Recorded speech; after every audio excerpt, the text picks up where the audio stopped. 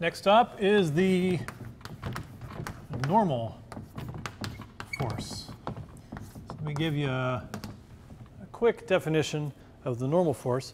It's the force a surface applies to an object that is pushing against it.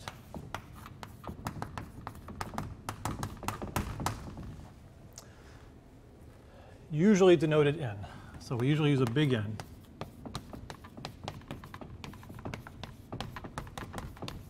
With a big N like that. Okay, when do we want to think about normal force? Right now. So we just talked about the gravitational force and the fact that Hal and Al here feel a force mg, and that's why they fell. That's why they fell at the same acceleration. But right now they're not falling, right? They're just sitting on the table. Are they feeling a gravitational force? Maybe it turns off when you're on a table. No, gravitational force does not turn off. They always feel gravitational force. So the reason they're not falling is there must be another force acting, and it's the normal force. The table is pushing back. They're pushing down, the table pushes back. So to figure this out, so let's see, let's do a quick sketch of the problem.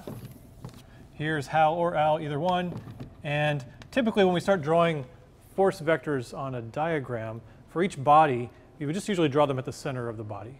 Okay, so because really we're approximating all these things as little point masses anyway. So we'll say mg is down there, and the table pushes back up with a normal force, we'll call it N, and even though it's being pushed right here, I'm just going to draw it up here. I'm going to draw it at the center.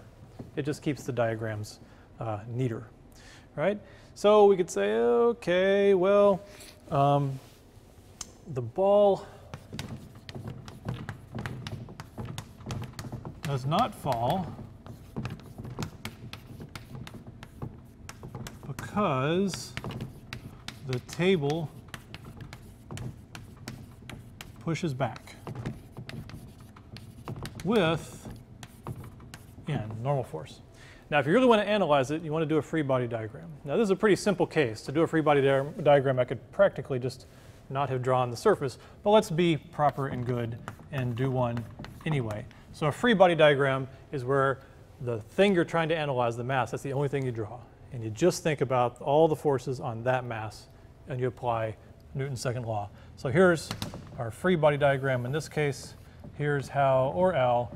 They feel mg down, and they feel normal force up. Once you have it drawn, you've included all the forces. You say sum of the forces equals ma. Right? And now we're going to apply this law just in the vertical direction. Okay? It actually can apply to vertical and horizontal, and they're sort of independent. But for now, let's do just one axis, because we're really only considering motion in this dimension right now anyway. So what are all the forces in the vertical direction? It looks like N is 1, and mg is the other. And I'm going to put a vector sign on that. That way we can have g as a vector, it's going to point down, n as a vector, it's pointing up. Since I called them vectors, that puts their metadata in there. Their directions are in there. And those equal ma. Okay. Let's see. But since let's see, so we're trying to figure out what's the situation when the thing is not moving, right? So if we're in an inertial reference frame, when it's not moving, then the acceleration must be 0. Right. So then we want to say this side is equal to 0. And since we're in sort of one dimension, we don't have to worry about the vectors. We'll call this just mg. And we'll just call this the magnitude of the normal force. Okay. So that works. And we'll say, well, g is actually down. If we're just going to call it, if we're going to take away the vector, we have to acknowledge that it's in the downward direction. Right. So now it's negative because it's down. The normal force direction is up. And we just solve for n. What you find in this case is that, sure enough, for it to not move, the normal force has to be equal to mg in its magnitude. Right? So normal forces can get more interesting when you have something on an incline. So you'll do problems where rather than sitting on a flat surface, you might have an inclined surface like this. And then you put something, and let's not make it a ball or to roll away, but if you put like a mass like that on an inclined surface, another property of normal forces to know is they always push normal to the surface. That's why they're called normal forces. They always push perpendicular to the surface.